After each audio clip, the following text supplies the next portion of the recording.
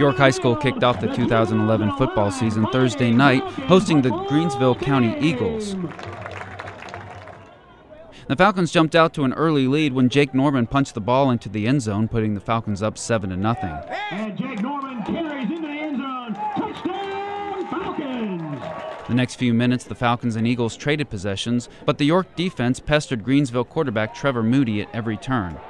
With 4:12 left in the first quarter, York quarterback Alex Johnston connected with Anthony Honey for a score in the air, putting York up 14-0. Greensville responded with a score of their own as Justin Moody found a wide-open Justin Seaborn with 2 minutes and 9 seconds left in the first quarter. That would be their only touchdown of the evening, and the conversion attempt was no good. The rest of the game, it was all York through every facet. Moody's pass is complete. Alex Johnston took the ball in untouched for a score with 11:53 left in the second quarter. Touchdown, Falcons! York's defense put the clamps down on Moody and the Eagles' offense, led by Cody Hendrickson here with a sack, and it was one of many sacks made by the Falcons' defense. Next possession, Johnston scrambled for a 25-yard gain, which set up a pass from Johnston to Logan Bowder.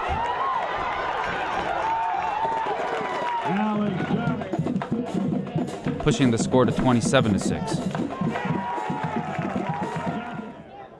York defensive player Lamont Silbon quashed any comeback hopes for Greensville as he picked off a Moody pass.